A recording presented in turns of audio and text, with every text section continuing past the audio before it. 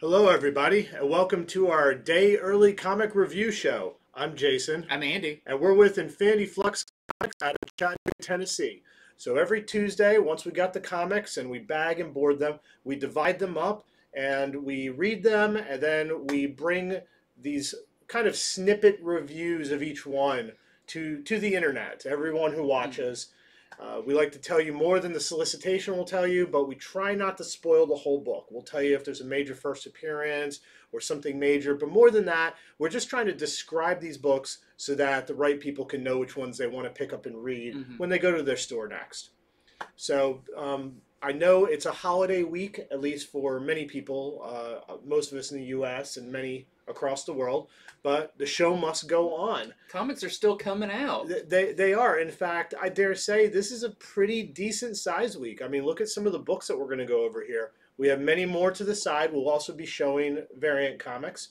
So without further ado, what's the first book you're going over, Andy? Yeah, I feel like, especially Marvel this week was like, people after they get done with all their family stuff may have a little extra time. They might want to sit down and read some extra size comics this year or this week because I've got some big ones. So starting off is Avengers Forever #1, and look at all those Avengers on the cover. There's enough of them to cover forever. Yes. So this is kind of spinning out of Avengers 50 from a few weeks ago. We got a little hint to what's going on in this, but this actually takes place in or on Earth 818.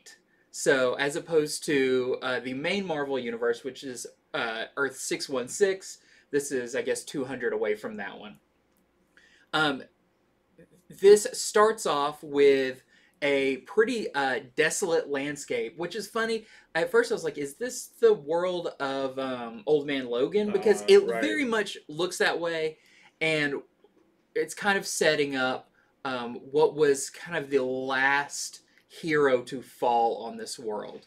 Well, if you read Avengers #50, you know that Ghost Rider was, this is the Robbie Reyes Ghost Rider, was pulled from the main Earth to somewhere that turns out to be this one by a deathlock.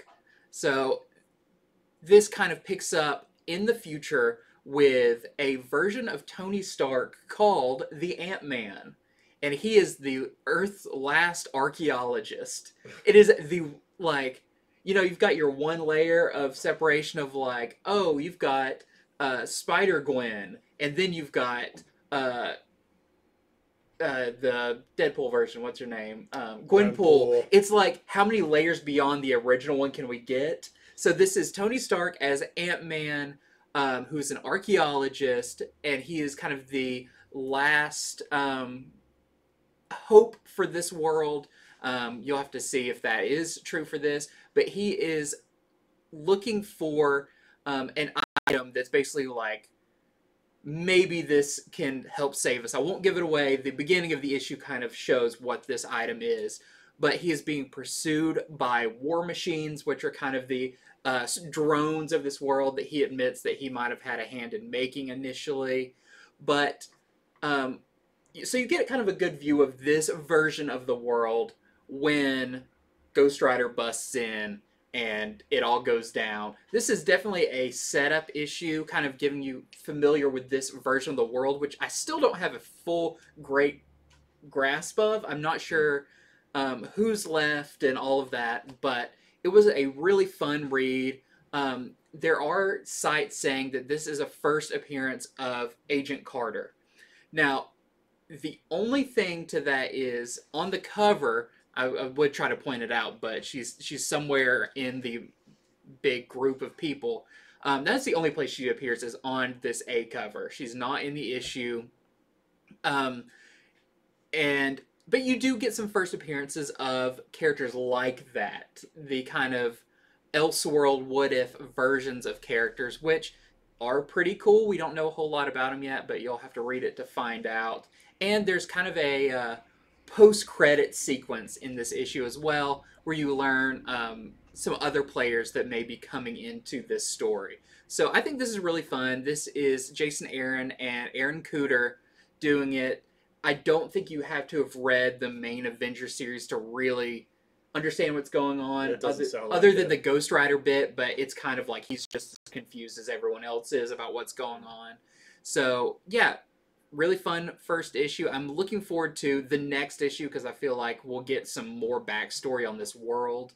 But at least the parts about Ant-Man, Tony Stark, I thought were really fun, and his backstory is really neat. So I would definitely recommend this one, especially I feel like this is going to be like first appearance galore series. Maybe not in this first one. We do get a couple of them, but going forward, we're going to get a lot of them. So we've got a few variants for this. We've got the Maria Scalera variant with kind of other versions of characters you can see on there. Then we have, of course, the Dodderman variant. This time awesome. with all the Scarlet Witches. That's great. They made that a nice open order one so Yes. everyone could get it. And then finally we have the Pacheco variant. This is a 1 in 50 remastered variant with a ton more characters on it that we are selling to our customers for $45.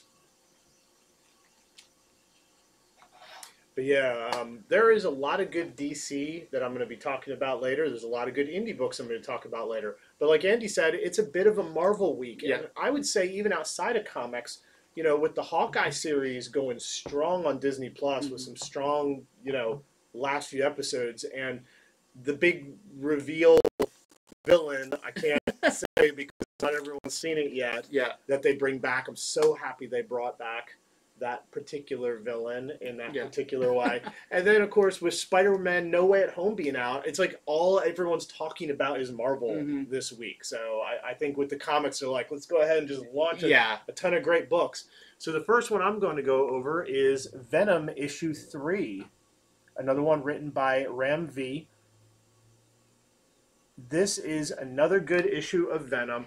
The first thing to say, and if you read 1 or 2, you know this, but the Life Foundation is back. I think that's a good idea. The Life Foundation has so many roots with the symbiotes. And after everything with Null, it's like, where do you go from here? You know, let's go back to them. Let's go back to people of Earth trying to deal with these symbiotes. The problem is the Life Foundation, sure, they're against the symbiotes, but are they for mankind? Or are they for weaponizing them? They've never been good people. But they are back in a big way in this book, and you'll get to see what they're up to, what they're doing. There's a first appearance of a new character who, it's not like he's part of them. It's like he's a contractor. He's going to be working for them. His name is Mr. Carson, and there's a first appearance of a superpowered suit called the Spearhead. So that's some stuff I know people are going to want to know. People who like to pick up first appearances. This could be a big deal. You know, let's think back. The last Venom series, issue number 3, that was a very big deal. So that's funny, yeah. Who knows? I don't know if they're trying to do some sort of parallelism to that or whatever. Beyond that, there's still the mystery of Eddie's death. That thickens more. For instance, could it have been foretold? Did somebody know about it? And if somebody knew about it, how? How would they have known about this? Especially if it's a good person. You'll have to read to see. And, you know, so now Dylan is just with the symbiote and, of course, the cat symbiote as well. And there's a strain on the relationship between Dylan and Venom, though. You know, Dylan doesn't have a dad again. And Venom, you know, every time he looks at him, what does he think about? His dad. So that's sort of an issue that goes on in this. Meanwhile, there's a lot in this issue. There really is. Yeah. Eddie's reporter friend is continuing his work with Dylan. It's a she, but is continuing Eddie's work with Dylan. However, there is a major betrayal this issue. Watch for this betrayal. And I think that sums up a little of what's going to be in this. So another very strong issue of Venom. Out the gate, it was really good, and they're really keeping it very eventful, which I like a lot. Yeah. So here is the Rice Devil's Reign variant. We got a few of these to show off today. I guess that one's the leader mixed Yeah, with Venom, which is leader with weird. Venom. And then here is the 1 in 25 by John Boy Myers that we are selling to our customers for $40. Really nice one. Venom hasn't really used those chains too much yet. So Just far, teasing you with they're more chains. decoration. I want to see him and Ghost Rider get in a battle and they get all tangled They get up. tangled up. About tangling both their chains. Okay, did want to mention real quick that we did have Avengers issue 51 come out. So where Avengers Forever went kind of one direction, this is following the other story with that new multiversal Masters of Evil. Super cool. You see a lot of them in here, but I didn't get a chance to really read it, so I just wanted to show you this did come out, so you don't want to miss that one. But my next one is super cool. I enjoyed every second of this book. This is King Conan #1.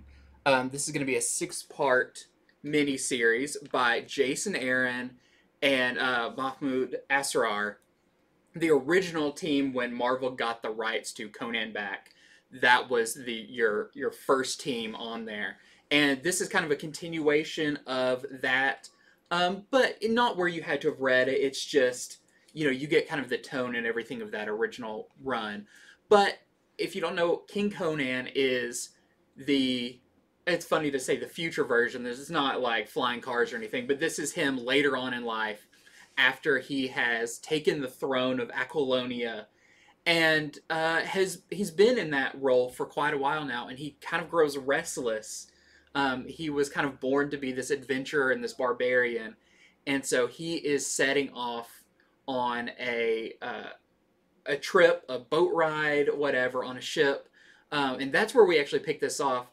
He kind of explains what's been going on, but where this starts, he has washed ashore of an island, a deserted island, but this is not a paradise island. This isn't palm trees and golden sand. No, this island is littered with bodies of other adventurers and sailors, people, he says, from all over Hyboria.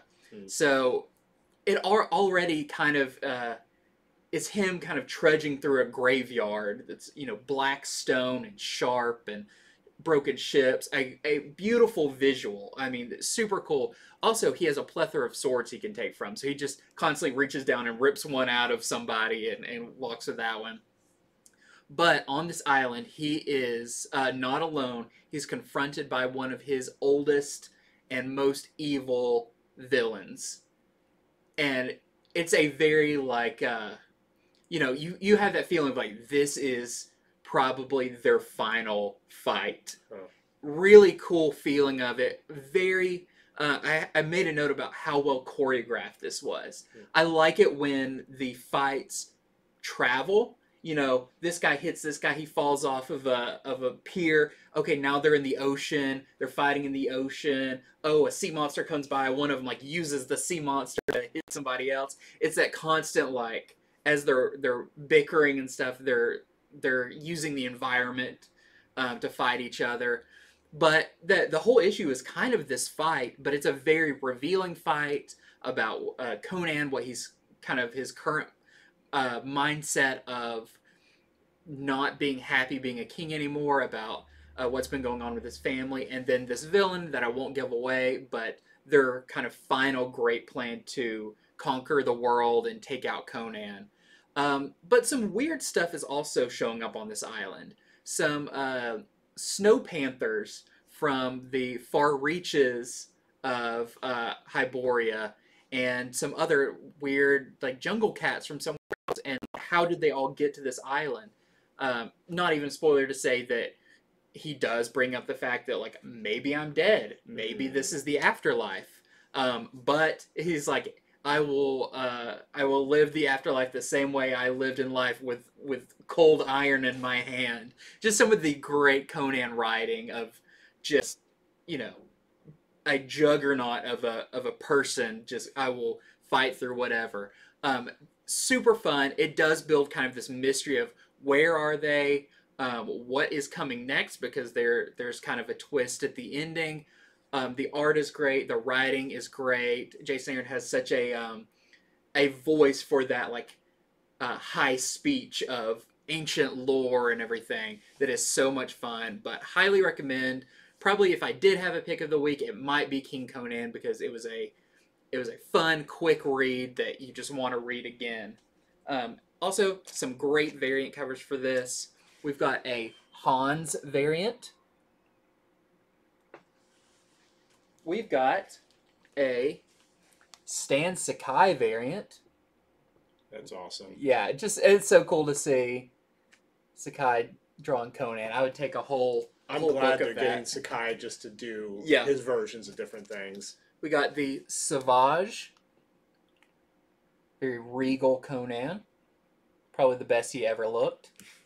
The most clean and put together. And finally, we have the Garson variant. You've seen those before with all the little pictures making up the bigger picture. That is King Conan #1. Okay, so a lot of great Marvel books out this week, but if I had to pick my pick of the week, it would actually be this book, Nightwing #87. Ooh. Oh, how I have waited for this book. So here's the deal with this one. You probably have heard about it. If not, you gotta check it out. It is all one continuous image. So you see how there's, even on the cover, there's like multiple Nightwings.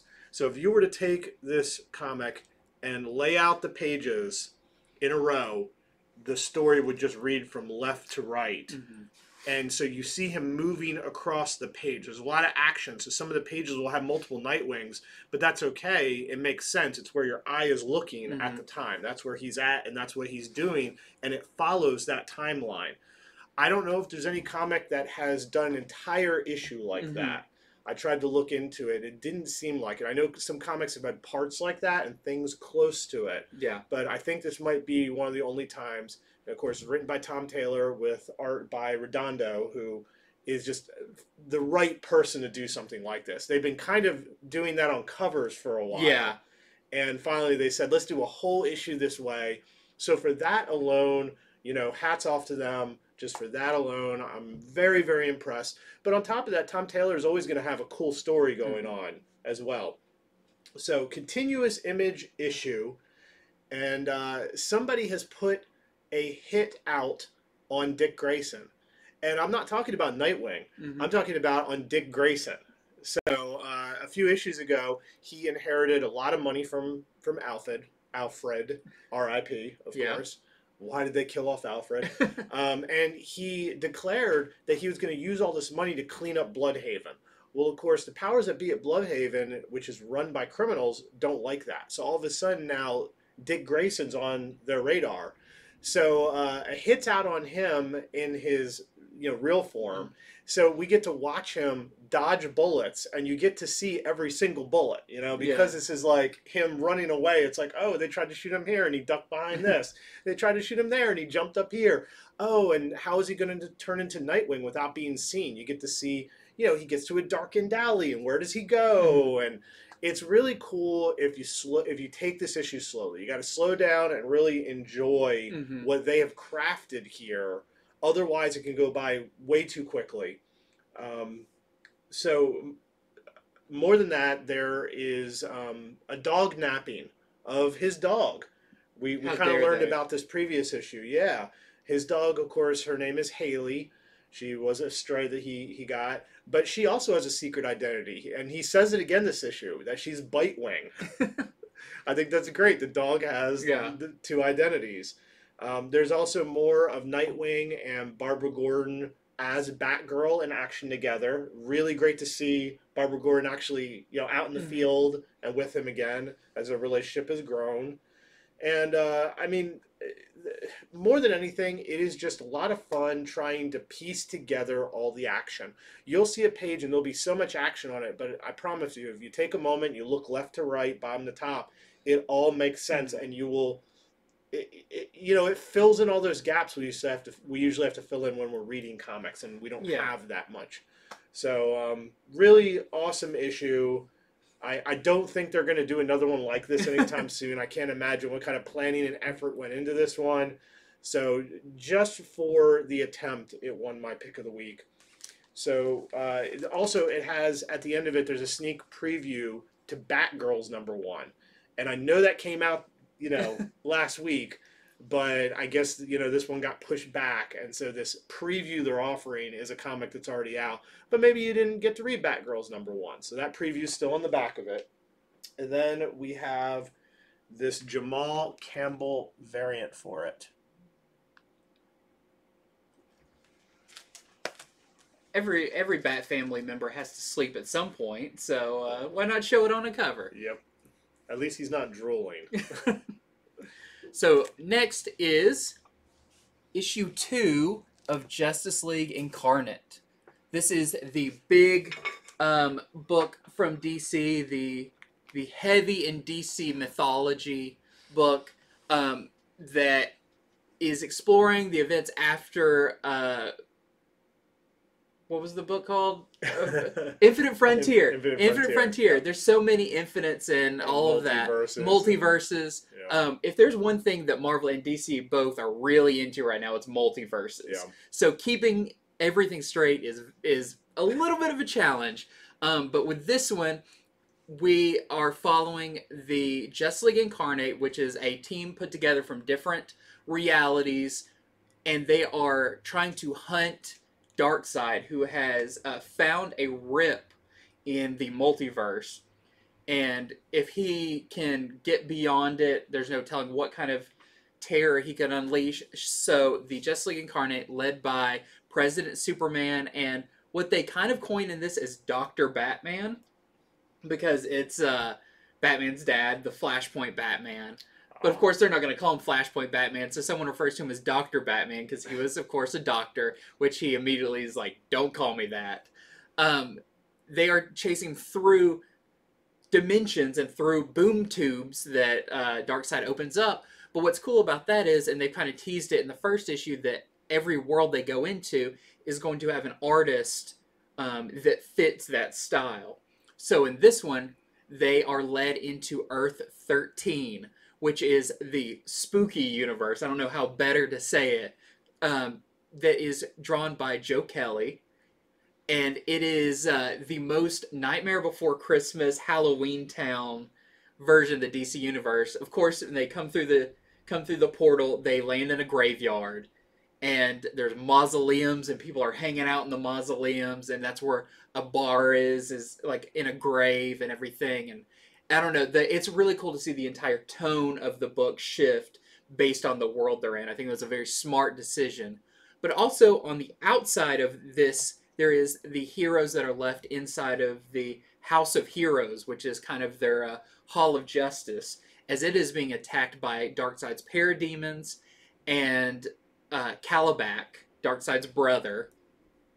And so you see that team of heroes defending it. So this is a very, you're not getting any normal versions, no regular Earth versions of characters. You're getting all of the Earth 2 or 3 versions of these characters. But it's really fun if you've kind of been invested in those. It's cool to see them really fleshed out, especially Captain Carrot. Captain Carrot's got a really fun little story arc in this one, too. He doesn't really like the scary world, and he has to be comforted by someone. That's all really fun. But some big stuff happens where maybe with this multiversal traveling, what happens if they go through one and get split up into other worlds individually? What might happen with that, and what fun combinations could come of it? So, another great issue of Justice League Incarnate. I'm interested to see what the end game of this is, what this might be leading to, because how many versions of the multiverse can we go outside of, only to discover it's a bubble in a vast sea of bubbles that are made up of other bubbles. We've seen that so many times. So, but they're really hinting at something going on the kind of outer edges of the Omniverse. So definitely a cool one to keep an eye on. And if you're a big fan of the kind of DC mythos and the multiverses and all the weird versions of characters, this is a really good one. So, Justice League Incarnate, #2. And we are actually sold out of the variant for it now. So you do see Super Demon is in it, which is just a great character. Yeah, the multiple artist idea is really cool. So Andy showed me some of the art when they go to the spooky. It's really fun. Yeah. You get that version of Constantine, who is more of a superhero. He's got a cape and everything, but it still works in that. It's really cool. Constantine has to be careful not to accidentally catch his cape on fire with all the smoking he does. Oh, he does quite a bit of that. Okay, so I read House of Slaughter #3, the latest from James Tynion in his offshoot series. So it's all about Jace Slaughter and Aaron Slaughter. That's what this series has been about since the first issue. And so this is, like the other ones, it's told between present day and 15 years ago. So present day, you have Aaron, who is tasked with hunting down and killing Jace, his, even more than friend. And 15 years ago, you get to see where did Jace come from, because he came from another house and he joined the House of Slaughter. This was the previous issue. And how did their friendship come about exactly, and how close of friends are they? A lot of that gets revealed in this issue. And so, usually when you're reading a comic and it does the flashbacks, you'll be in the one time and then you'll be in the other. This one tries to meld it at parts. Some parts of it are you're in the one time, then you're in the other, because it's relevant to one or the other. But then towards the middle of the issue, Tynion does this really cool thing where the one timeline, it'll end with a line that'll pick up on the next timeline across a spread.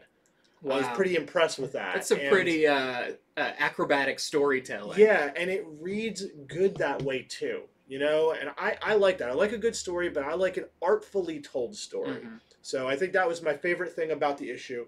However, my second favorite thing is we keep learning more and more about the House of Slaughter. They talk about a civil war that went on previous to all of this, and I'm very interested to hear more of. And Tynion knows what he's doing. So I'd say that's going to be another series called Civil War or House of Slaughter. He's got his hook to know what happened during this Civil War time period. Beyond that, in the present time, where Aaron is hunting Jace, they have to save a little girl. After all, it is their job to fight these monsters, so they didn't forget about that. You get some real good action scenes.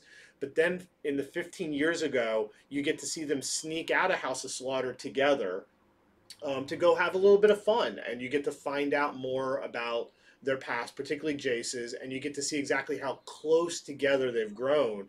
Then it thrusts you back to the present, where you're wondering, how is Aaron possibly trying to hunt and kill Jace when we just saw how close they were back then? So really well done storytelling. Another good issue of House of Slaughter. So here is the blank variant. Here is the Deladera variant. Then we've got the Virgin 1 in 25 Deladera variant for $30. Same cover, just no trade dress. Get to see the full darkened sky. And then here is the 1 per store Sheehan variant we're selling for $15 with a creature that I promise you will see if you read the issue. That's definitely an alleyway. If you glance down it, you don't want to walk down with that thing in the background. The alleyway is, funny enough, more from the past. The creature's actually in the present part of the story. Wow. So that's pretty cool. Yeah. So my next one is a new Miss Marvel series. This is Miss Marvel Beyond the Limit #1. This is just a mini series, but I feel like this is a good refresher for some people who maybe haven't read much Miss Marvel before, because she does a little bit of explaining about who she is. It kind of takes her out of her normal element, and you get to explore that. But this one is interesting. So Kamala Khan is on vacation in Chicago with her cousin.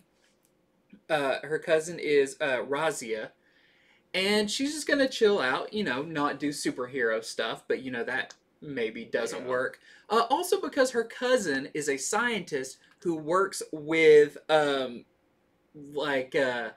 quantum physics and wormholes, and has some questions to Kamala about, all the scientists, people she knows, like Janet Van Dyne and all of those. So it's funny. I mean, because the whole time you're reading this and be like, this is not a place you go for vacation. Like, this is gonna go bad. Well, something happens while Razia is at work, and Kamala has to go and superhero up and try to save her.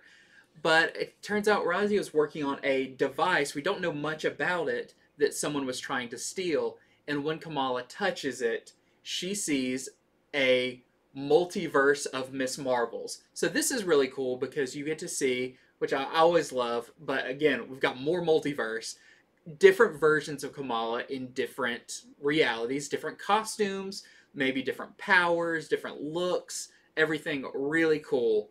But maybe that Flash wasn't just showing her something, maybe it affected the world she's in, or did she get pulled to another world? You'll have to read it and see. It talked a lot about it in the solicitation, but I think it's kind of such a funny reveal when you get to it that if you haven't read the solicitation, I don't want to ruin it. So this is fun. It's kind of a Miss Marvel multiversal tale. You get kind of a guest appearance by a character on the last page that may have something to do with some multiversal stuff. But it's really cool to see, punk Kamala Khan and all these different versions of her from different realities. I want to see sumo wrestler Kamala Khan. Maybe you'll get some that. real, just out there ones. So, got some cool variants with this one. We've got the Bustos variant, which has Miles Morales on it. But really, Miles is only in... There's a one point where she is actually at the Bean in Chicago and looking at the reflection, and in the reflection she kind of pontificates about all of her different versions within the one reality. She's a daughter and a sister, but also part of the Champions, but teams up with Miles, and she's kind of exploring the multiple versions of her, and then later we see the multiple versions of her in multiple realities. So that's the only little time you see Miles is in that reflection. We've got the Peach Momoko variant. Really cool. Is it a giant fist or is it just close to the camera? Both can be true with Miss Marvel. Of course, we got a Scotty Young this time. For sure that's a big fist. And lastly, we have the 1 in 25 Dodson variant. Really nice. That we are selling for $40. All right, also from Marvel, speaking of younger heroes, I read Hawkeye Kate Bishop #2. So with not too much more of the Disney Plus show to go, this is where you can continue getting your Kate Bishop fix. This is just a miniseries, though. I believe it's a 6-issue miniseries. And in this one, it starts out, and they haven't forgotten, that Kate is a younger hero. So she's still texting. She's actually texting America Chavez and Cassie Lang, which I kind of think by the end of the series, one or both of them may show up in this because they've kept in communication. And she's letting them know what's going on, but saying, I got it. Yeah. So she's at this resort Chapeau. And there has been a number of problems. For one thing, her long-lost sister is there, who she doesn't really get along with. Her sister had some jewelry stolen. But the immediate problem is there was a kidnapping. Like, it was revealed right at the end of the last issue, there was a kidnapping. And so Kate's like, well, forget the jewelry thing. I'm going to go do that. That's a lot more important. So what I'll say is the staff doesn't want her investigating. They're, of course, saying, no, we'll handle it. Which she finds suspicious. By the end of the issue, the kidnapping will be resolved one way or the other. And the villain may not even quite be in complete control. And if they're not in control and kidnappings are happening and jewel thievery, who else in this place is not under their own control? And who's behind the whole thing? That's sort of some things maybe you can figure out if you read it. Maybe some will be revealed, maybe some will not. I can't reveal it all. So that's my quick summary of Hawkeye Kate Bishop #2. It's got a real light air of just the person writing it is having a very good time. You know, like Kate, you get to see her thought process. She'll think of the things that she needs to do, and then she'll cross one out, and you'll see it crossed out in the That's art. cool. Yeah, it's stuff like that. It's fits the theme well. So we have the Stephanie Hans variant available for it this week. My next one is Gunslinger Spawn #3. So I've really liked this series so far, but I'll admit, like, not a whole lot has happened in it. We've had Gunslinger Spawn meet up with someone who initially you think is just a guide. You know, he runs into him, and Gunslinger Spawn doesn't know what's going on. So there's this kid, and he's like, "Hey, what's going on here? Tell me about the modern day and all of that." But it turns indoor plumbing we learned in the last issue. But turns out this kid, his father has some weird ties with angels and maybe some rough dealings. But this issue we actually get quite a bit more story. Really cool. So it begins with kind of our antagonists that have been hanging out for some reason in a museum of dinosaurs. Not dinosaur bones, just like dinosaurs, which is pretty cool because this is drawn by Brett Booth, and I feel like he's always drawn dinosaurs. And they were just like, yeah, just put it in a room with dinosaurs. But we are introduced to a new character named Dakota. And Dakota is someone from Gunslinger Spawn's past. Now, we don't really know what tie she is, but she's definitely more than human. And you'll see later on in the issue how we know that. But she is kind of tasked with hunting down Gunslinger Spawn. And then back with Spawn, we saw, I believe in Spawn Universe, that he actually has caches of weapons buried around. Well, now we're in the present day, and he has to go find those. Well, of course, some of them are covered in pavement and roads and sidewalks, but he finds one that still has some of his weapons in it.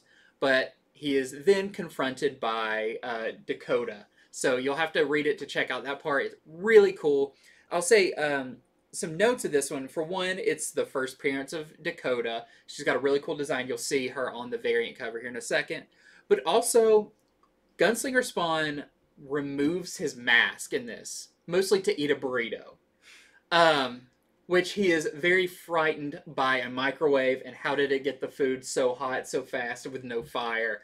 It's kind of goofy, like it's got that classic Spawn of some over the topness of it, but I feel like that's what kind of gives it some charm. But he removes his mask, and I will say, I just, when I read this, went back and read the 2 issues that were kind of the original Gunslinger Spawn story. And this is not the same guy that was in the original one. So I don't know if this has been revealed anywhere, that this is not the same host of the Gunslinger Spawn guys. But we get his face in this and his name, which does not fit with the original one. So that may turn out to make, you know, whatever his first appearance in this was, the actual new first appearance of this new Gunslinger Spawn. Yep. If y'all know if they've brought up, after you read this one, if they've shown this character previously in the main Spawn series. But from what I could tell, we didn't know who this guy was. So that's really cool. That's new to me. Yeah. So we've got the variant. This is the Brett Booth variant. You can see with Dakota right there in the middle. She kind of wears this big Old West hat and everything. Really cool design. And also there is a kind of a last page surprise with, again, kind of a multiversal version of a Spawn character that we know that is pretty interesting. So, great issue. I'll say probably the best issue of Gunslinger Spawn so far. And probably a big deal that it's a different Gunslinger Spawn under the mask. Yeah, I would have to go back and read maybe Gunslinger Spawn #1, one of the backup stories, if it talked any about this. But definitely when they reveal it, he says his name. There's a caption that kind of says, he appears to look this way and be of this ethnicity and everything. That's very like, oh, you're kind of saying this like this is the first time we're seeing him. So yeah, thing people aren't really talking about, but a cool issue.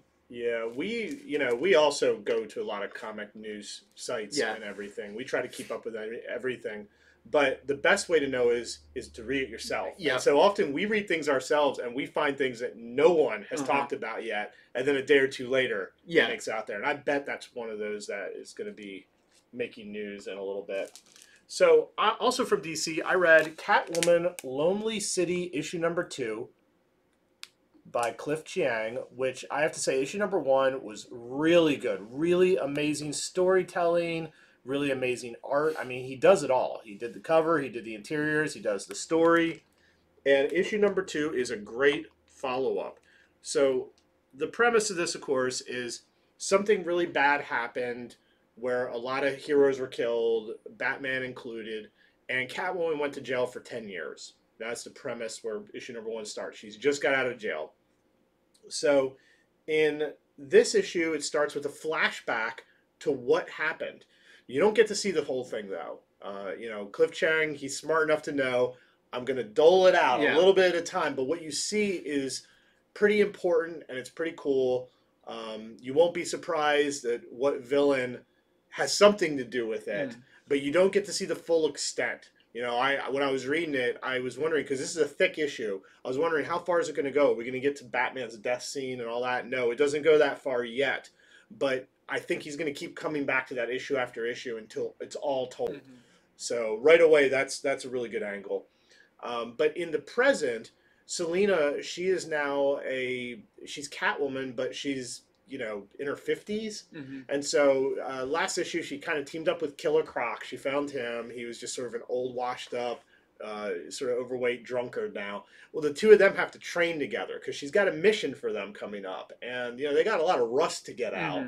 So watching them try to train, at that age is amusing, but also realistic.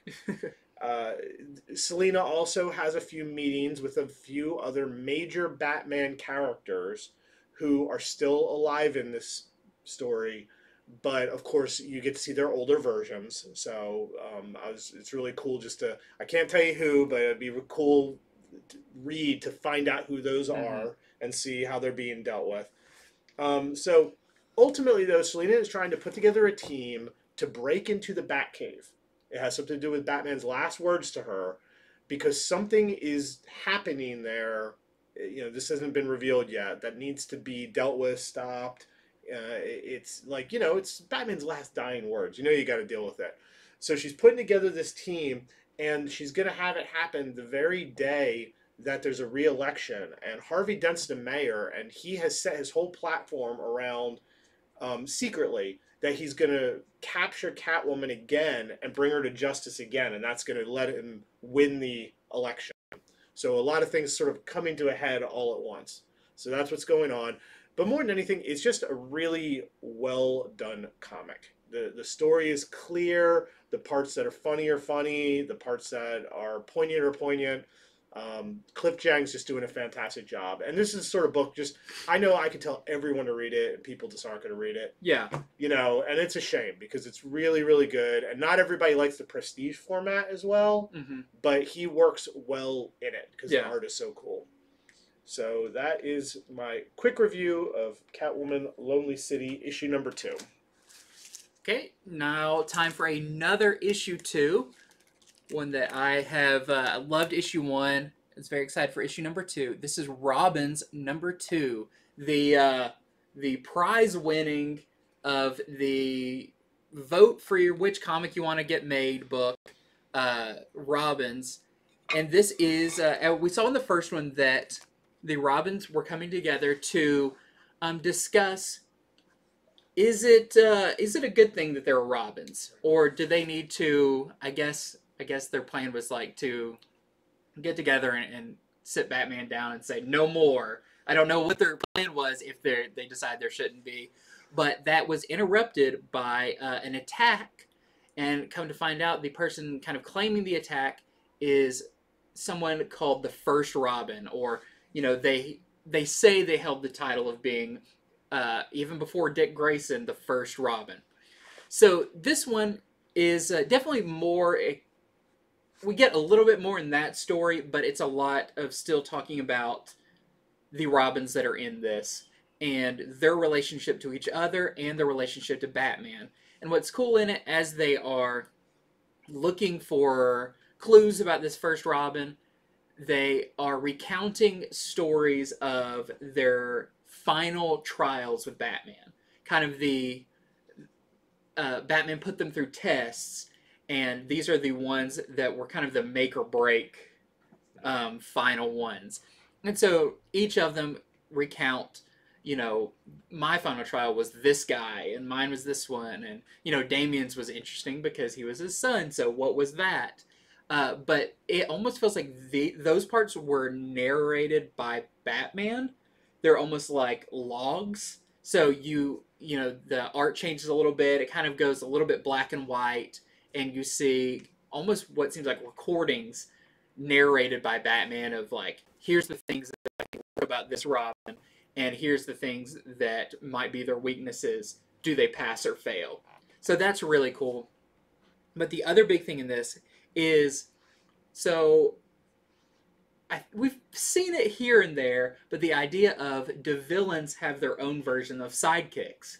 You've got Harley, you've got Punchline, but true like teenager versions that assist with these is explored in this. So we meet a team called the Junior Super Criminals, which is really funny. So you have the characters Giggles and Gafal, which if it doesn't straight up say like, if this is Joker's, this is whatever, but you do get an idea of who these are. So they're kind of clown characters. We have Kitten, which you can imagine who that is related to. Chick, which I'm not completely sure, but it is a man in a chicken costume, which is really great. And Honeysuckle, which has some comparisons with Poison Ivy. So it's cool to see this kind of other group of young, this time villains, going against the young protege heroes. But something happens at the end that's pretty frightening and will have some, pretty big consequences, I feel like, coming up with some technology and everything. But it was a really fun issue. That's what the series is great banter between the Robins. You even get, I feel like, the first real talk between Stephanie Brown and Tim Drake, who we saw them break up, or I guess we didn't see them break up. It was done off panel in Urban Legends. And this time there's a note made about, well, you're the only two Robins who ever dated. And they have a discussion about that, which I thought was cool. It shows you this is tied in with what's currently going on in all of the Batman series. But really great issue. And oh boy, you get another one of these workout variant covers, which are just really funny. The first one we got boxing ring, I guess, Dick Grayson. Yep. Sweaty Dick Grayson. This time we get all sweaty Jason Todd. Just finished his workout. It's actually pretty cool, though. You can actually see he's got scars where he was, where they did like either surgery, or when he died, they pulled him open and stuff. It's pretty interesting to see. Oh, these Robins have got some pretty rough bodies after what they've been through. But of course, another great issue of Robins. I really hope more comes of the series after it's over, because I think there's limitless stories you can tell with these characters. All right, so I read Joy Operations #2, the latest from Brian Michael Bendis' new series, which is over at Dark Horse. And so Joy is our main character. She's one of our two main characters, and the only one that we've gotten to see so far. And I'll explain. So this is set in a future where I can't tell if it's the world or a country or a city. It hasn't been revealed yet. Is run by these conglomerates. They're called trusts. And the trusts have people who are their security, and that's what Joy is. They call her an envoy. It's spelled in the futuristic way, Envoi, and so she is just this like, you know, trained security person, possibly an assassin. You know, we haven't really seen all of the weapons and such. We just know it's the future, and she can jump around on buildings, possibly fly. It looks like she can't full out fly. So in issue 1, the big thing to it is that something has hacked into her head. So these envoys, they definitely are somewhat part machine. You know, they're mainly human, but they're augmented. Something's hacked into her and has told her, look, Joy, I'm controlling your body. You're the only person that can get close enough to the head of your trust to stop her. She is a villain. She is trying to undermine all the rest of the heads of the trust, and she's trying to pretty much take over the world and possibly destroy it. Now, we get to see through other panels that Joy doesn't, that this seems to be accurate, that the head of the trust, she does seem like an evil person. Joy doesn't know this, and she's fighting this voice off. That's kind of a lot of what happens in issue 1. There's more than that. So issue 2 is more of this voice trying to get Joy to agree to this. But, of course, Joy won't agree to this. She's tough. She's like, you know, think of like a military person. So she's like momentarily getting her body back and knocking herself out and trying to turn herself in. And, I mean, it's a real struggle that I don't know how whoever this person is in her head thought this would be easy. It is not easy. That is what a lot of this issue is what would happen if you woke up and somebody's in your head going, hey, you got to kill your boss, you know, and you like your boss. You may have to pretend that part. You know, you're not just going to roll over. You're not just going to roll over and do what they say. So the other part of this issue is we get to go home to Joy's house and see what her family is like, to see what her life is like there, and to see what stakes she'll lose if, you know, let's say her boss discovers this.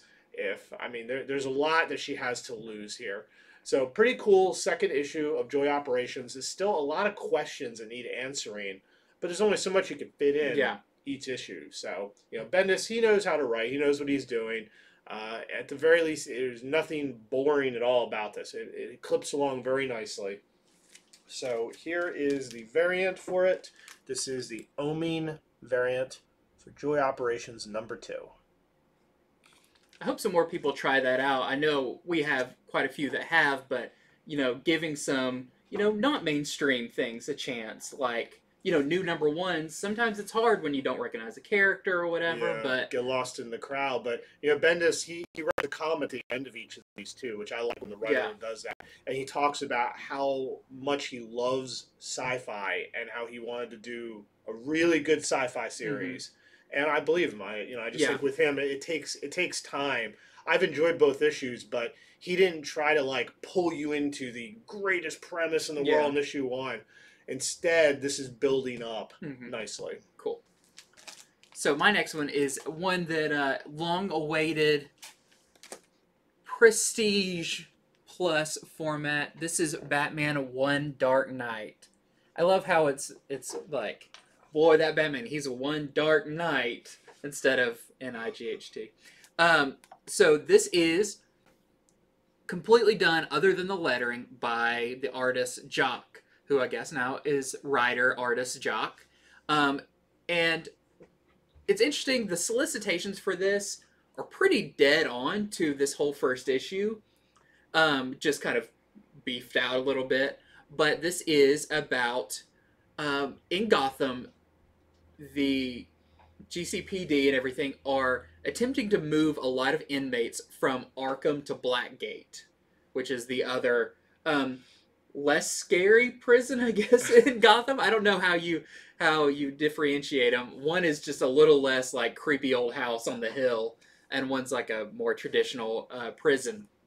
But there is a new villain that is not like this isn't their first time on the scene. They've been locked up, and Batman is very wary about them. So this character is called EMP, which, even with that name, you can already tell what their powers or whatever's going to be. It's going to have to do with electricity and technology. But Batman's very concerned about the transport of this person. So we do get a lot of Batman talking to Alfred. Alfred being like, "Hey, you just focus on this. I'm gonna watch over the rest of Gotham to make sure if anything comes up, I'll let you know." But you can tell Batman is very focused. Now, the other story that's going on is kind of the politics behind this move, and the whole idea of these villains being put in Blackgate, and is it a good thing? There's kind of a press conference about it that we see. Renee Montoya is there, kind of coaching this person who's going to be presenting at it about this whole situation. So you do get a lot of, it's not just Batman, you get kind of the overall view of Gotham on this situation. Now, not a spoiler to say, because it's in the solicitation, but also this is a Batman comic. Things do not go particularly well in this transport of this villain. But the thing about this villain is they've been locked up for a long time. They've been very depleted. It seems like EMP gets his power from electricity and being around all of that, and they've kind of kept him in dampeners and everything. So he's kind of dehydrated in the fact of he hasn't been exposed to all of that. So when he gets out, it's a very volatile situation. Maybe his body's unstable to handle if he, tries to get a hold of this electricity. But stuff happens. It's in the solicitations that a big thing happens, and all electricity and electronics in Gotham are wiped out. It is completely dark. You get a great 2-page spread of Gotham just in shadows, basically. And Batman now has to transport EMP through the city. He, because of this burst, he doesn't have the Batplane, he doesn't have the Batmobile, he can't talk to Alfred. He is on foot with a criminal thrown over his back. He has to traverse the city as there are gangs, waiting in the alleys to attack him, and that's kind of the setup for what this story is going to be. So, very similar to what the solicitation said for this story, but it's still really cool to see it fleshed out and kind of how all the parts actually come into play. A very interesting issue, great art. I'm excited to read it. The next issue, because that's when we're going to get into territory I don't know what's going to happen. But you could tell, Jock had a blast with this. There are some beautiful images, especially Batman kind of descending from the bat plane with his cape unfurled and everything. You're getting him really getting to explore his storytelling abilities in this. So, very fun issue. I'm looking forward to the next one. Batman One Dark Knight, and then we have... And that was one dark cover. One dark cover, and here's another dark cover. This is the Cliff Chiang cover. So it's funny, both have their own prestige formats that they did the writing and the art on. So, pretty cool. Jocko's Chiang. Yeah, he owes him a variant. Lonely City, except that Chiang, he even does his own variants. Okay, so I read Black Panther #2. This is the new series. They got John Ridley writing this. I really enjoyed issue #1. I gave it a very good review, and I also think this issue is really good. It's, once again, very sort of fast-paced. So we learned in issue #1 that T'Challa has secret sleeper agents throughout the world, just in case. Just in case. Just in case. Which is really, that's pretty dastardly, but, he thinks that the ends justify the means. And we're talking about that even the Avengers don't know about this. No one does. Well, in the first issue, one of these sleeper agents gets killed, which tips him off that they have been made. Mm-hmm. So he has to bring them all in. And when he tells people about this, he tells Shuri about it in issue 1, you find out no one knew. Mm-hmm. I mean, he knew, the agents knew, that was it. This was some cards he was holding very close to his chest that somehow now someone has found out. So in this issue, what happens when you get to see him talk to a lot of different sleeper agents all throughout the world? It's all done in several scenes, and their different reactions. Some of them are happy to come home. Some of them are angry. What happens when some of them have been out so long that they're like, no, this is my home now. Yeah. I'll help out Wakanda, but this is my home. And he knows they're in danger. He knows they know information that he can't just allow out there. He has to make some really hard decisions. Meanwhile, he has Shuri looking into the first assassination, and she, of course, uses her brain and technology to piece together some clues. Lastly, T'Challa will, in this issue, come mask to mask. I can't say face to face because they're both masked, with one of the people of the assassins. Mm-hmm. So you get to see what goes on there, find out a little bit about who they are. Not everything is revealed, though. So, but a cool issue. I think my favorite part really was all the stuff with the sleeper agents and how that was handled. It isn't just like handled quickly. Like, you know, they go into what that would be like for some of these people and how they would have different feelings about that. I do have one thing to add. John Ridley's T'Challa, he is very untrusting, I have to say, which is interesting. I don't think that's a bad quality when you're a world leader with technology everybody wants. To the point, he doesn't even trust the Avengers. Like, he's legit worried, what if the Avengers find this out? Well, I better go ahead and get some things ready in case we got to fight. And he's still on the Avengers. Yeah. So I think it's interesting, and I think that's where it's going. I honestly think that Ridley's probably going to have it where it's him against the Avengers. I don't mean like to the death, but I think it's going to go pretty far. So we'll just have to buckle in and wait and see. So cool second issue of Black Panther. Here is the Lashley variant. Then we have the new variant. There is still the Liefeld Deadpool 30th anniversary variants going on. I wonder if any of those are going to come out after the first of the year. We're getting close. Yeah. Here's the Scotty Young variant. He likes to pounce. Yes, he does. There is this 1 in 25 Sway variant that we're selling for $25. That's all of them. Well, the way he kept going, it's like, this could go on forever. I thought there might have been another, but... Really cool. I like that idea of Black Panther. You know, you look back at like the Silver Age of Marvel and everything, and a lot of the characters kind of had the same personalities. You know, you had Captain America, you had Iron Man and everything. They were all just, we're heroes. Boy whatever. Scouts. Boy Scouts, everything. Like Boy Scouts. And I like, you know, now we have characters like Moon Knight, who's got his own issues. And you know, bringing Black Panther and be like about that in a little bit. Yeah, being like he's untrustworthy, and you know. Well, he doesn't trust others. Yeah, that's what I meant. Yeah. Well, I guess he's semi-trustworthy. Yeah, but just like, let's give these characters very unique personalities that set them apart, and then when they're in the Avengers, kind of makes a more interesting melting pot of you know, knowing what's going on inside their heads. He's a Wakandian first and an Avenger second. Yeah. So you know, but as the reader, you may or may not agree with that. Yeah, that's cool. So my next one is one that I think people should keep an eye out for.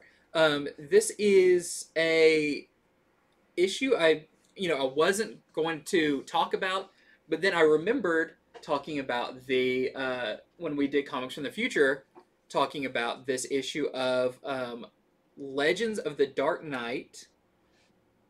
Let me find my notes. Legends of the Dark Knight number 8. So this is written by Che Grayson, and the art is by Belen Ortega. And you see on the cover, who's that character? So I remember in the solicitations it talking about the ghost dogs and their leader and all of that. So this is kind of a 50-50 issue. Half of it is this story, and I think this is kind of the big one. For one, the art is great in this. It is really top-notch. It's super cool looking. But it is the first appearance of these characters, Ghost Dogs, who are a kind of a group, and their leader, Ghost, and they are thieves. They're kind of jewel thieves and that kind of thing. That their shtick is they wear masks, and when they like burst into a place, there's like smoke grenades, and they kind of look creepy as they come in. So it's kind of got the ghost idea. But Batman has been, of course, alerted to them with a major jewelry heist from a jewelry store. When he tracks down their leader, which of course he's Batman, I mean, he's going to find them. And he confronts them only to turn out that it is a pretty young girl who is the leader of these ghost dogs. And Batman essentially is like, you know, you can't do this, and the girl's like, okay, go ahead and arrest me, and he's like, I'm not gonna arrest you, and you learn some of the backstory of this girl and why she does what she does, and maybe it's not all bad. Maybe she's doing it, you know, she's doing bad things, but for a right reason. But I want to bring this up because this character is very well crafted in this issue. Her team of the Ghost Dogs and her as a character called Ghost and her look and everything and kind of Batman's conversation with her and everything is very unique and well done enough where I think this is a character that could show up elsewhere. So that's my main reason for talking about it is I think this character, Ghost and the Ghost Dogs, may be a little while, but I think is characters that will show up in something else. And people may go back looking for Legends of the Dark Knight #8, you know? It's just, you know, probably a 12-ish page story in it, but well done, beautiful art. So be on the lookout for Legends of the Dark Knight #8. All right, so I read Moon Knight #6, another excellent issue of Moon Knight. So last issue, the villain from the shadows was fully revealed, and he did something very bad to Moon Knight's mission. This issue takes off right where the last issue ended up, where Moon Knight is like on the ground. There's, you know, the villain is there. There's not a lot of good stuff going on. The villain fully explains, here's why I'm here. Here's what I'm going to do to you.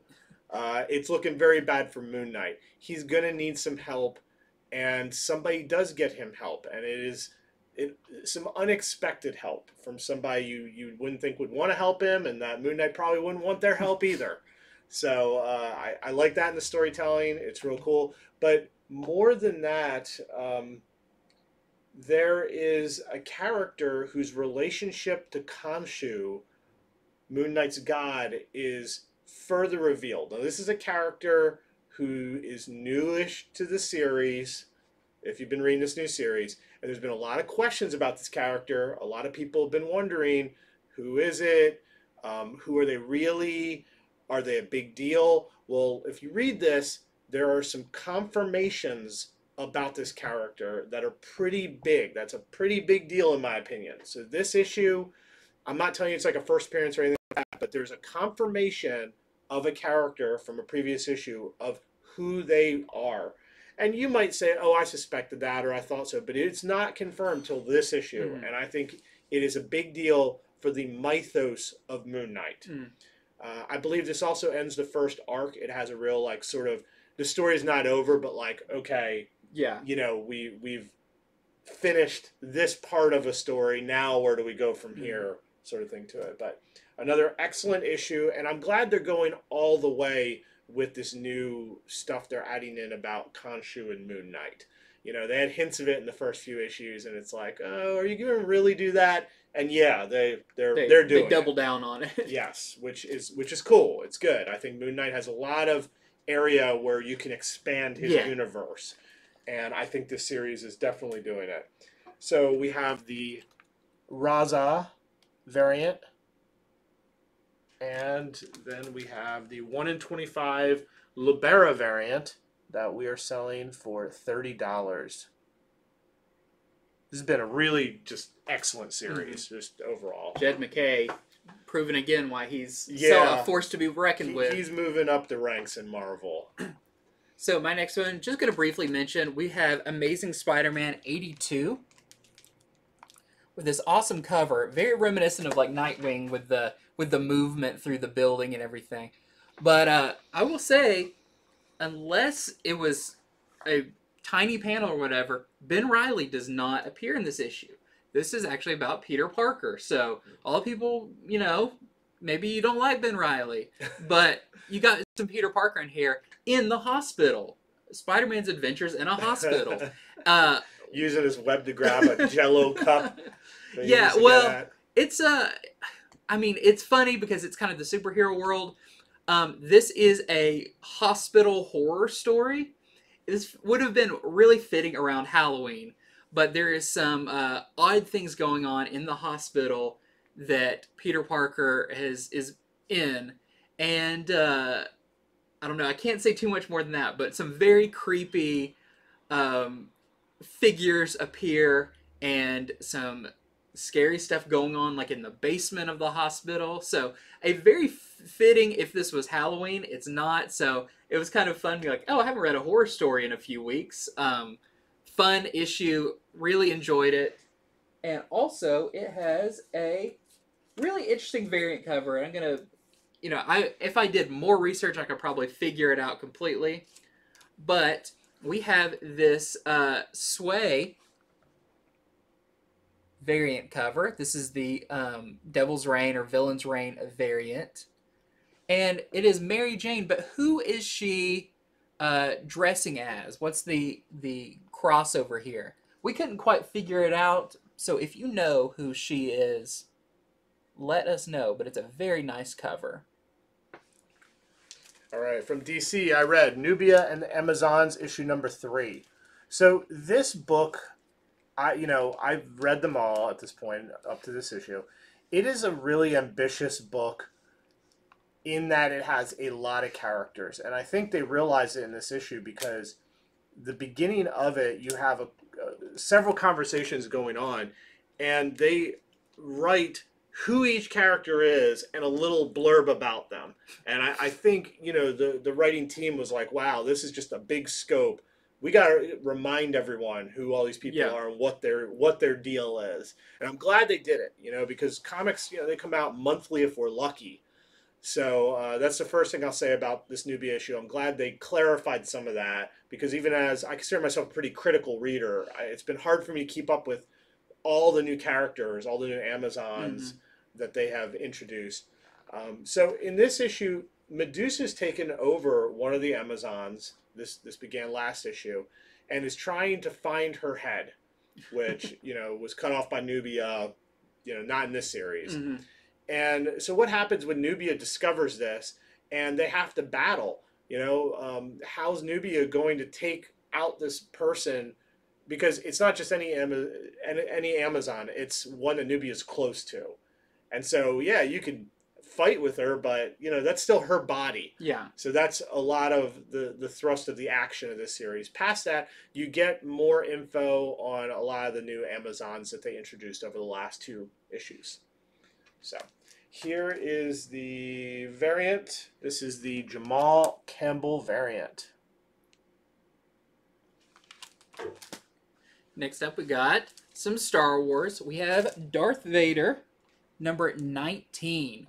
So this is still dealing with some Crimson Reign fallout, as Darth Vader, now that he knows that they're agents of the Crimson Dawn inside the Empire, it is his goal to eradicate all of them, hunt them down, and get rid of them, using a pretty scruffy band of mercenaries that you kind of see in this. Vader maybe picked because he's like, I don't know, they're really disposable. Like, I can just keep getting these people.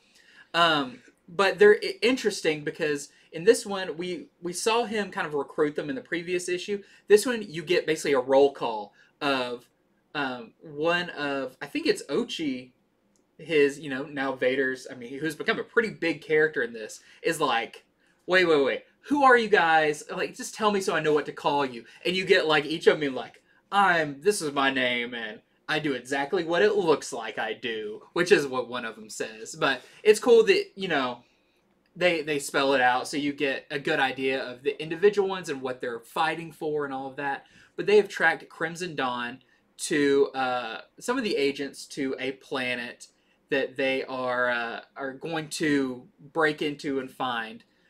But I'll say what they find is Vader realizes that the Crimson Dawn, I guess, cells inside of the Empire go all the way to the top.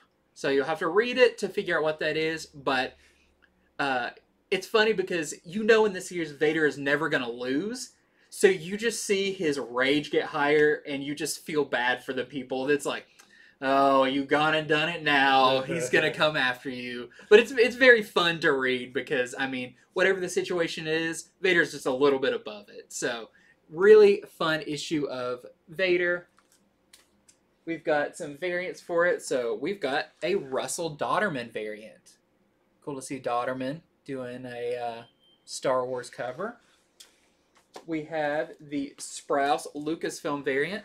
This time for The Last Jedi. Got Snoke on there and Kylo Ren.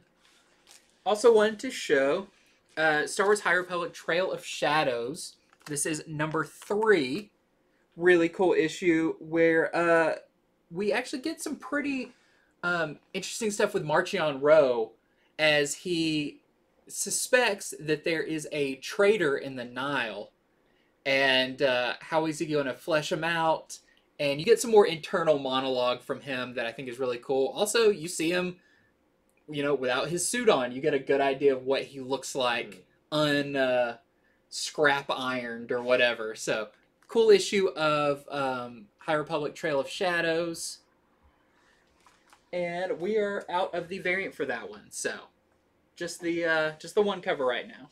So I read the latest one-shot in the Wastelander series. This is Wastelander's Hawkeye one-shot. So this starts out by letting you know that it takes place after Old Man Hawkeye, but before the original Old Man Logan series. So I'm glad that the writer is trying to keep some consistency as to, well, when is this?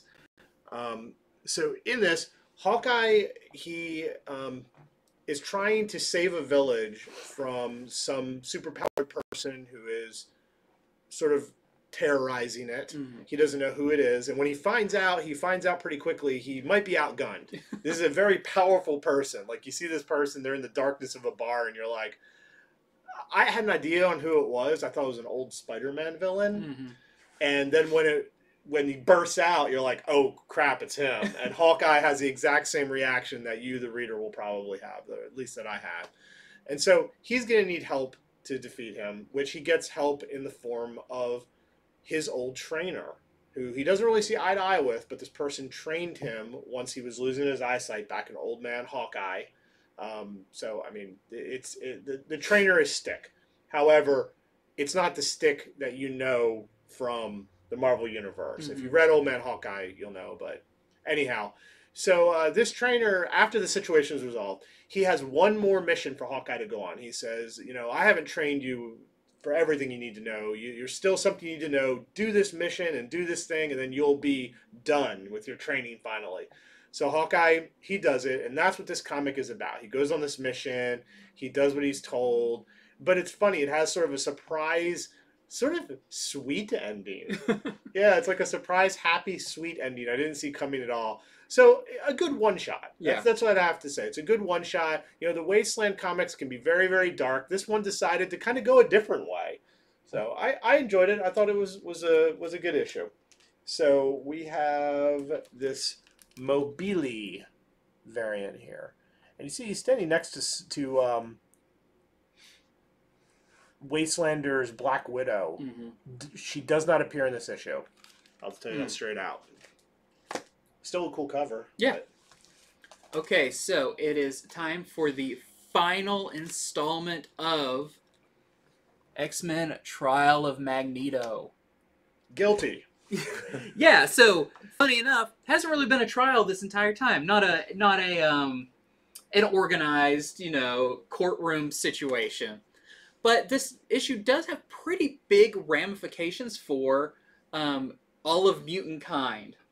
So I can't, of course, it's the final issue. I can't say too much without giving away a lot of it. We do know that for a series about the murder of Scarlet Witch has been alive and well in it, more than you would have thought. So what actually happened? We get answers to, what has been going on with... There was a body discovered of Scarlet Witch. The whole time, the last person to be seen with her was Magneto. That's why this is the trial of Magneto. We find out, was it Magneto? Or was it somebody else? The murder weapon? And Maybe some more stuff we didn't even know was going on. Maybe some deals were being made and some plans were being hatched. But the trial and all of what's been going on leads to a pretty major advancement in the mutantdoms and Krakoan technology that can take what they've been doing and push it even further, which is just still setting up the ultimate downfall of the X-Men at some point, it feels like. But a pretty major character makes a return to, the universe. We'll say the land of the living in this issue. And some hints to what's to come, maybe some future books, what they will involve, and maybe some more characters that are going to be joining the ranks of what mutants are around that before couldn't. So, pretty big issue in that regard. I'm very upset I didn't get to see like Professor X with a powdered wig and a gavel at any point in this series, but maybe next time. So a fun wrap up to Trial of Magneto. I'll be interested to see how like the main X-Men title will reflect this, if they will bring it up, some of the stuff that's happened, because some new characters may be showing up in some of the books. So cool issue, nice wrap up for Trial of Magneto. I'm looking forward to this coming out in a collected edition to read as a whole to see if I can pick up any of the clues in this murder mystery. But if you've been reading it, definitely want to pick up the last part of it. I have an addendum to make. Actually, this was the McNiven variant for Wastelander's Hawkeye.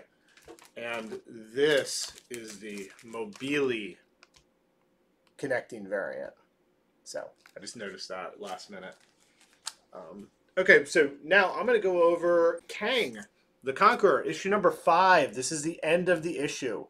Look at that awesome cover. Time just melting everywhere. It's really cool. Yeah, it's a great cover. This is not exactly what happens in the issue, though. There's no gloopy Kang. So this series, no one knew what to expect, okay? Because Kang is a character. He has appeared in comics for decades and decades, but he himself has appeared as different characters. Yeah. You add in time to the mix, and you have one character who can seem very different. And sometimes he's been a hero, and sometimes he's been a villain. I think this series has done a really good job of explaining why that might be. But more than that, it added to it. Like I kind of expected this would just say, oh, here's how it all makes sense. Instead, it was added to with Kang and his relationship with Ravonna. That has been the central part of all of this, is that Kang loves Ravonna, but they seem fated to never be together. Mm-hmm. And so, of course, this all started out because Nathaniel Richards, before he is Kang, is picked up by Kang in the first issue and told, I'm going to train you and you'll be the best Kang ever. I made mistakes, but you won't. And but because of his love, he runs away and he tries to do things a whole different way. Well, by now he has tried to he's tried relationship with Ravonna in several different time periods, and it only worked out briefly in one, and that's the one that has sort of sparked him towards all this. Well, in this issue, he finally has a plan. He has a very big plan to kind of weave her throughout time to where she is an inevitability, like she will always be back, so that he can finally find one time period and one way that their fates can be together. But the question is this what Ravonna wants?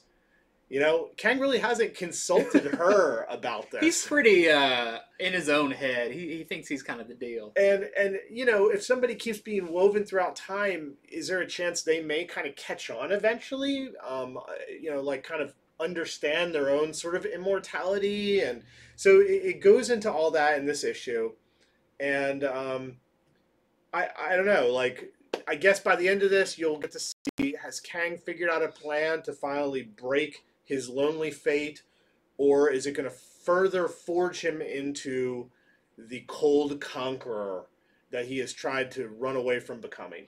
Really great series. It's got what I would call a cyclical ending to it. When you read the end, it's like, okay, yep, this is sort of a Big circle, which I think is a very clever way to write anything. Very Kang. With. Yeah, so great ending. I recommend it. We are sold out of the variant. Wow. So is there any hints of how that might tie in with the Timeless book coming up? I don't think so, but I'll say I think Marvel has a lot more plans for Ravonna. Okay. So that's pretty cool. So my final thing, and sorry to be anticlimactic because I didn't get to read this because, I mean, this is a pretty deep book. This is Radiant Black number 11. So I did skim through it, and that's when I was like, no, this one I need to take my time and read because we get some more with the original Radiant Black who... did he die? Did he not? We kind of left that open-ended. Right. His friend who took on the mantle, and then what's going to happen in the future. So really, seems like a really cool issue. I can't wait to read it because it's been one of my favorite series coming out so far. It's got some variants. So we have the Greco variant. This time with the pink, I guess, radiant pink on there. But she doesn't really appear too much in it, but it promises, I believe the next issue is going to be like a one-shot story about her. And then we have the Gibson variant, which is really cool looking. Kind of looks like a Daft Punk album or something. But this is the 1 in 25 that we are selling to our customers for $30. All right, so I read Darkhold Spider-Man. This is the second to last issue of the Darkhold one-shots. The one that will follow this is called Darkhold Omega, so you know it's over. Marvel loves their alphas and omegas. So this is truly a nightmarish issue, as most of them have been. In this, you got Peter Parker Spider-Man, and right off the bat, you can tell the world is kind of screwed up. And it takes a little while to figure out how it's screwed up. Something's happened called the unraveling, where just everything's kind of falling apart and decaying. People, buildings, just everything. And it's like a slow decay, but you can't stop it. Peter Parker is unaffected because the spider, he just heals quicker, so he can't unravel. But this has affected heroes, people he cares about. Another surprise is that Peter is married to someone, and it's not MJ. So you have to read to find out who that is. What lengths will Peter go to keep the world together? And I'll tell you, what he does to keep things together is pretty ghastly. It's pretty terrible. There's also Reed Richards is in this trying to figure things out, and you will see the most disgusting form of Reed Richards I've seen in any comic ever. Oh no, I can only imagine some pretty globular Reed Richards. You're in the right direction. So very, very disgusting, but there is a point to it. So a great one shot if seeing sort of Spider-Man's nightmares are your thing. And there is this variant. There is the Casanovas Connecting variant. I guess Wolverine could just hang out with Spider-Man and they both regenerate as everything else unwinds. And I don't know if Wolverine would like what Spider-Man gets up to in this one. Well, I'm all out. It's you again. So you could show these off. Okay, so we have, now I have to give a little briefer on myself. Some more of the Dynamite doing the homages to the McFarlane Spider-Man 300 covers. So, pretty cool. I feel like this one works really well because he's already a goofy character and this just fits. This was my favorite. So, here we go. Here's Army of Darkness. I think it's issue number 4. It's Army of Darkness 1979, issue number 4. Yes. And just the look on his face, it captured that Bruce Campbell face, and I don't know, you could just see him. Chainsaw as the web. Yeah, that's cool. You could see him doing this goofy pose. Ash Williams. And then we have the 1 in 11 Dynamite in their we're selling it for $10. Interval numbers. So yep, this is $10. Then we have someone who you don't expect to strike this pose. This is Barbarella, number 6, doing her best impression I like that the circle is now the Earth on there. And then we have the 1 in 11 black and white for $10. So my last one to go over is from Bad Idea. I actually started our review show with the number 1 of this last week, and I talked about how good it is. And I've been hearing that this comic has been selling for like $40, $50 online, the issue number 1. So this is Odin's Eye number 2. Man, I wish I could get comics weekly like this, you know? Because issue 1 was a double issue, had parts 1 and 2. This is going to have parts 3 and 4. If you think the cover art looks good, their interiors are just as good. I gave this a really good review of issue number 1. I said this is a very well-crafted, well-written, well-drawn comic. You just have to like, you know, sort of dark Norse mythology. So in this issue, this girl from the previous one, she's a young girl, and she had a vision of Odin that has put her on this quest. It's also made her go into fits of frenzy. She's kind of a berserker character, but she's a little girl, so it's hard for people to deal with her. In this one, we revisit her, one of the most poignant parts of her life, which is the death of her parents. They were a big part of the first issue, and we get to see what happens there, what that does to her, and then that sends her off on a solo mission. Now, or solo quest. While she's doing this, she's also, we get a lot of thoughts to her and about her culture.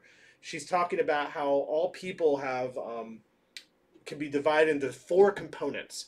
There's the body, the mind, the fate, which I thought right away, it's like, great, it's not the ones I've heard before. And the last one was a companion, that all people to be whole need, you know, good body, good mind, you know, to figure out their fate and lean into that, and also a companion. So I guess the question is, will she get a companion or will she not? But just great story, great art, and it's not over. I'm not actually sure how many issues this is, but there is another issue coming out. I don't know if it's next week either. Yeah. It's a lot to keep up with in comics. So there's a backup story called Paparazzo in this by Matt Kint and David Lapham about a photographer who loves superheroes but also loves to take pictures of them when he's not supposed to, that could reveal their identities, that could be very bad, and just his thoughts on why he does this and how he has rationalized both loving them but also, you know, he's got to do his job. Yeah. You know, they're heroes, he's a photographer. So another cool issue. This is one y'all might want to look for at your stores because that issue number 1 just blew up. Mm-hmm. So that's the deal with that. So that is it. That's Pretty big show. week. Yes. It was a big week. A lot of strong titles this week as well. So we know the holidays are right around the corner. Make a stop in your local comic store. Grab some of these issues, and you know what? If they're like us, there's probably plenty of presents and stocking stuffers that you can grab as well. It's a 1-to-1. It's getting a little sticky right now trying to order things online. Yeah. You've pretty much missed your chance if you wanted to come in before Christmas. Not to mention, I bet more things go missing at this point than any other point. The poor stressed out postal workers. So it's going to end up on your neighbor's porch. Yeah, more than ever, come visit your local comic shop. We appreciate it. If you shop here, Megan's got all kinds of treats and goodies she's giving out to people for the holidays. So, all right, well, thank you. And we will be back Friday. That's right. We will be back Christmas Eve. We're doing that is how dedicated we are. Like, people don't even understand. We don't sleep. We just comic. We have limited hours in store, and Andy and I talked about it. We're like, if there's comics to be talked about, we're going to do it. So we will see you this Friday on Comics Future. Until then, have a great evening. Go read some comics.